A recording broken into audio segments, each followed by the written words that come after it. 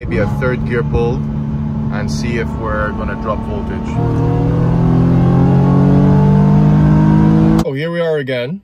On today's episode, we have a 2011 370Z with a non-charging battery. So it randomly turned off in traffic and wouldn't start again. We used jumper cables to restart it, and that then worked for around 2 minutes until it died again. So that sort of leans towards it not being the battery, more of it being the alternator, because if you have a dead battery and your alternator is fine, the car should stay running until you turn it off, then it just won't restart. But with a regularly working alternator, the car should stay running once it's started.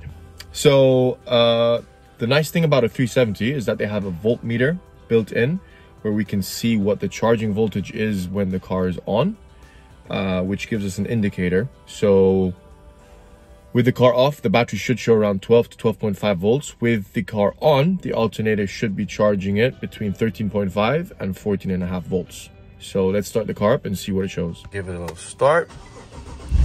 So here's our voltmeter.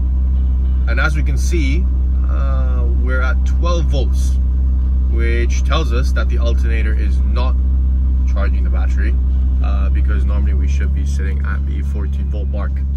So let's take a look under the hood and see if there's maybe any loose connection, any loose wiring, and see if we can troubleshoot the issue. So we're gonna open the bonnet, and here we have our 6-cylinder 3.7 liter, I believe it's a VQ37 is the engine code, and our battery is situated back here. What we can do is, while the car is running, we'll put across an external voltmeter and just ensure that the reading inside the car is actually correct, and then follow down the wiring all the way to the alternator. There we go. So that's the coding on the alternator.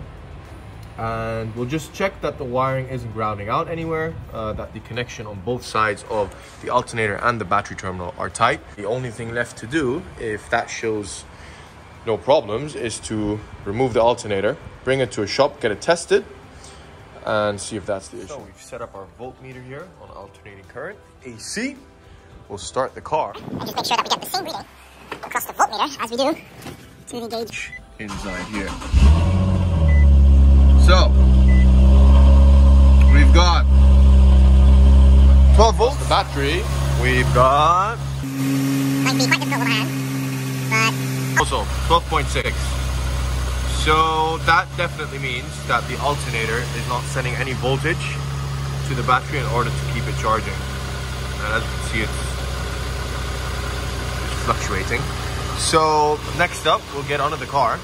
Power wire from the alternator to the battery is connected and it's not loose. That the regulator is also plugged in, which is built into these alternators. And we'll go from there. Is to make sure that we disconnect the battery, just in case we do wiggle some power wires, we don't create any shorts. So our alternator is positioned right here on the passenger side, on the front of the engine.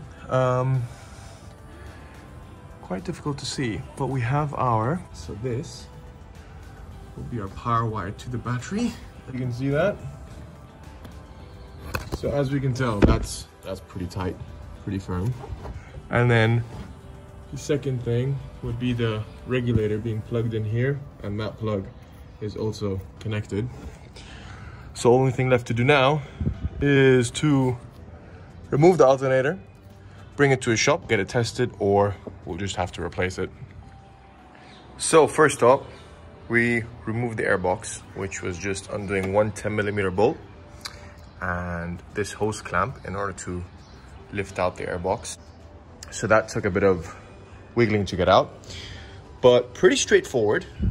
We just disconnect the basically fan controller, and there's 1, 2 10mm bolts on each side, and then just one, I believe that's a power steering cooling line, or maybe an engine cooler or a transmission cooler line that is clipped into these. So instead of forcing it out, just make sure you reach it from underneath and just wiggle them out. So whew. Now we've got plenty of access to our tensioner, which is this, and then we can undo all those alternator bolts. So let's undo this first. That we have to put into the tensioner and get our wrench, and we can now hopefully take off the tension, as you can see. So once we rotate this anti-clockwise, we can pry the belt off the alternator. Take off the car steering column first, and then it comes off the alternator. There we go. 12mm bolts. So we've got 1, 2, 3, and I'm not sure if there's one behind the tensioner. We'll take a look now. So I would recommend wearing gloves when you do this, because it gets quite dirty, especially if your car has an oil leak, which this one does, and that builds up all over the place. So yeah, your hands become properly filthy. Right, so in the end, did have to remove which was a 14mm bolt right there, and then what sits behind that in this small little groove is another 14mm bolt. That is the top bolt of the alternator. So there's actually only 2 bolts that hold it on. I then struggled with removing this rear clip. What we're gonna try and do is hopefully wiggle this out without having to remove the Stabilizer bar, but I'm sure we will have enough space, like so. There we have it. That would be the number that you give him, for anyone who's wondering. So just to make the installation process a bit more pleasing, we're going to use this Tough Max multi-purpose engine degreaser and just get it all in there. So that way, when we start putting this thing back together, we've got a clean workspace. So let that soak for a couple of minutes. We managed to source ourselves a second-hand replacement alternator. That would be the quickest way to get this car back on the road again. And as we can see here, I mean, it's quite obvious that this alternator will not produce any electricity. This might have been caused by the intense valve cover oil leak. And since this sits below the valve covers, oil might have been slowly just filling up and then caking the coils closed.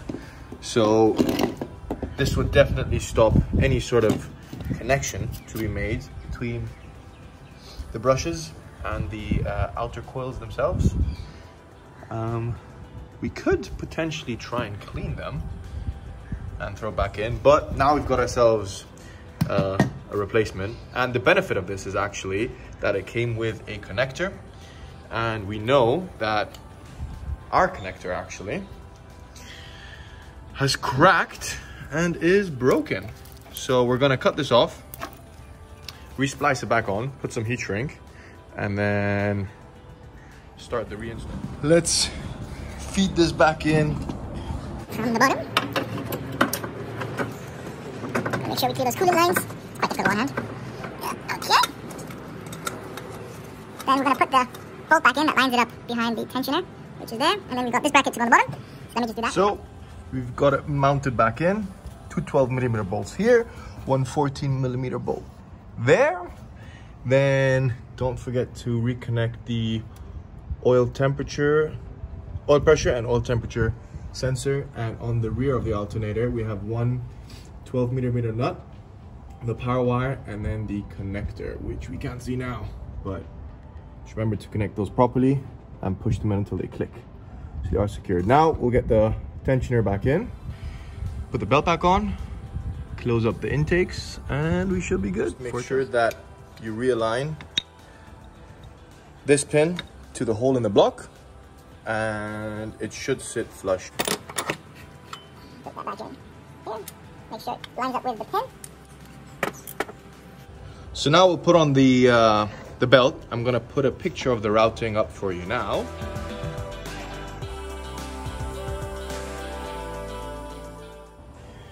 Allen key will work, and then it will lock in place, so it allows us to basically put the belt on without having to use multiple hands.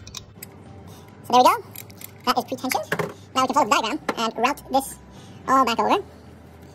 without having to worry about the tensioner. Fold the shroud the same way that we removed it.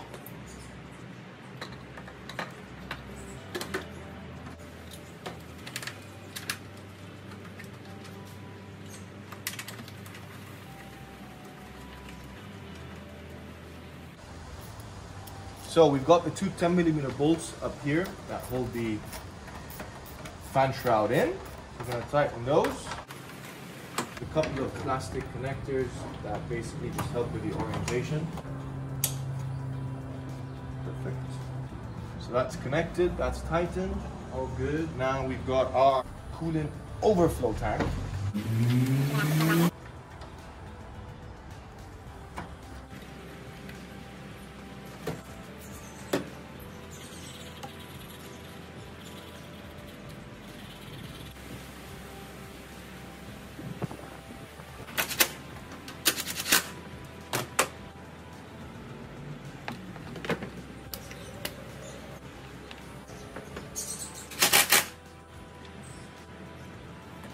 So dropped back down, reconnected the battery. Now it's time to start her up and see if we're charging.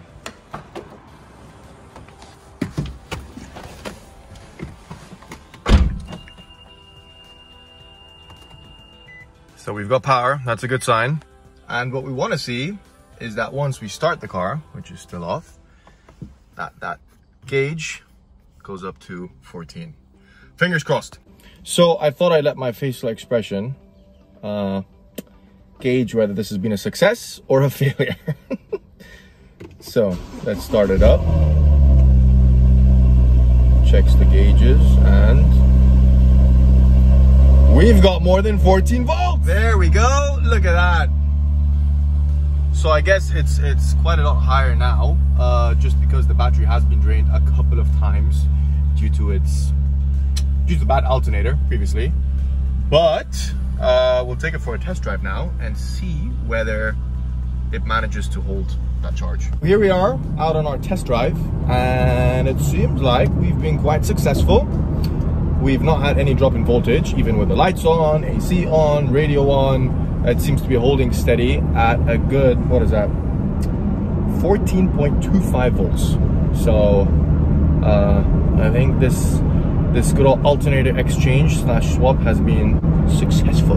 Let's see, because the car did feel quite sluggish before, so might do a little pull here just to see, has it potentially picked up a bit of power due to the extra volts?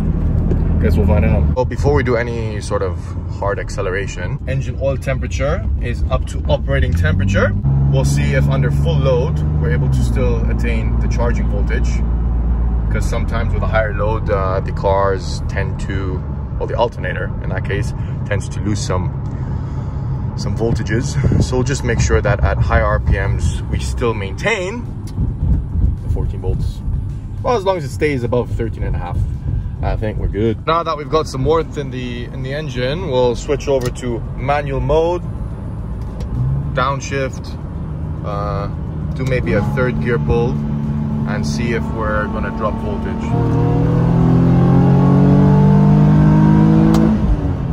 So we're just gonna roll into it in fourth and just make sure we maintain those 14 volts.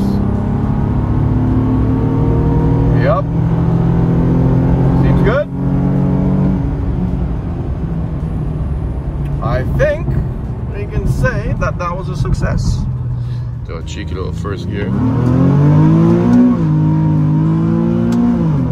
She's doing good. So we were successful. Car's charging again, drives fine. It's been a couple of days now since I did the alternator replacement and have not had any issues since. So I hope this has helped you. In case you have any questions, feel free to ask me down below.